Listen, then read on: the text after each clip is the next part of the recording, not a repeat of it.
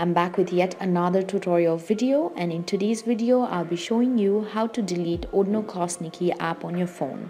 For that you'll need to open up browser. You can use any browser you want. For now I'm going to use Google Chrome. After you open up your browser, search Odnoklassniki on your search bar.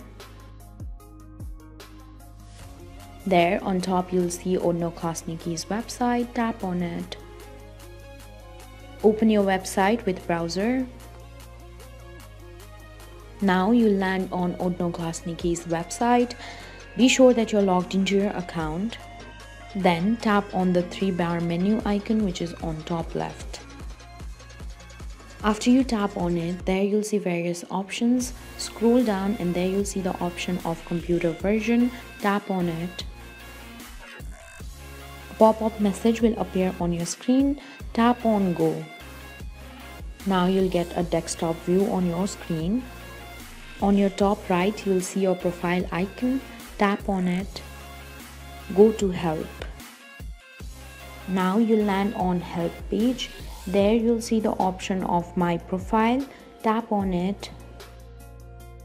After that, go to General Settings. There you'll see the article that says how do I delete my profile. Tap on it.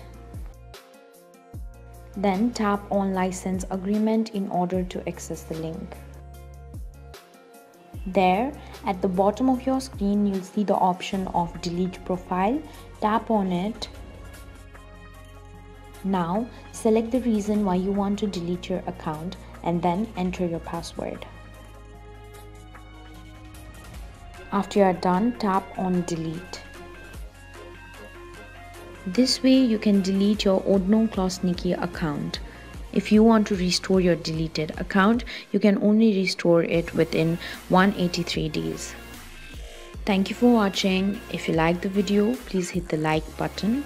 If you want to see more tutorial videos, hit the subscribe button, and if you have something to say, please leave a comment.